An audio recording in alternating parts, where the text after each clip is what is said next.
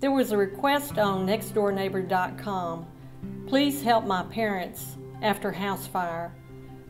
Marie McGoldrick, the daughter, had elderly parents that needed help. They lost almost everything they owned in a house fire, and were requesting a monetary donation to help with just the mattresses and the bare essentials.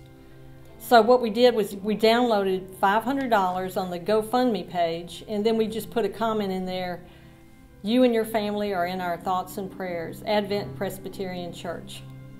They're going to need enough money to start rebuilding, and the GoFundMe site is still up if anyone in church is interested in donating. And the site is Marie McGoldrick, GoFundMe.com, housefire. And she was so excited when she saw our donation on GoFundMe.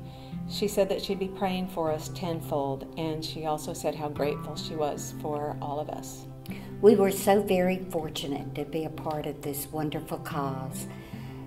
Advent Presbyterian Church gave us the opportunity to be God's hands and feet in being a part of the community and helping this family in a time of need. Thank you.